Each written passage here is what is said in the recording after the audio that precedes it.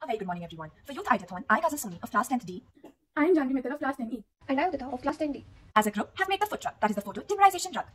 The problem statement on which we are working is, when we come from outside, our footwear contains a lot of germs and thus we should not enter the house with them. Instead, we should change them, which seems as a great task, and the photo dimmerization rug acts as a solution for this problem statement. It will be a sensor-based machine. Thus, as soon as you step in, it will turn on, which is showcased by the red light on left bottom corner of the rug.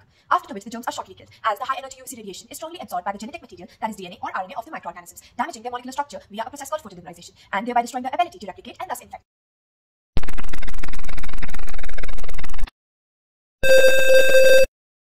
Now I will explain you the circuit of this product. The components used for this product are one PIR sensor, which is used for thermal sensing applications such as security and motion detection, two piezo buzzers, that is a type of electronic device that's used to produce a tone, alarm, or sound, one Arduino Uno board that acts as the brain or controller of this project. This Arduino Uno board contains 14 digital PWM and power analog ins.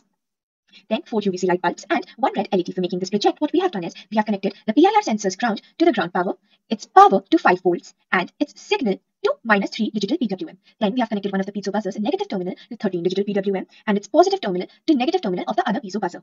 The other piezo buzzer's positive terminal is connected to the anode of the red LED and its cathode is connected to terminal 2 of one of the UVC light bulbs. Terminal 1 of this light bulb is connected to terminal 2 of the second light bulb. The second light bulb's terminal 1 to terminal 2 of the third light bulb. The third light bulb's terminal 1 to terminal 2 of the fourth light bulb. The fourth light bulb's terminal 1 is connected to the ground digital PWM. Then, to complete it, we have just made a few changes in the code of this project.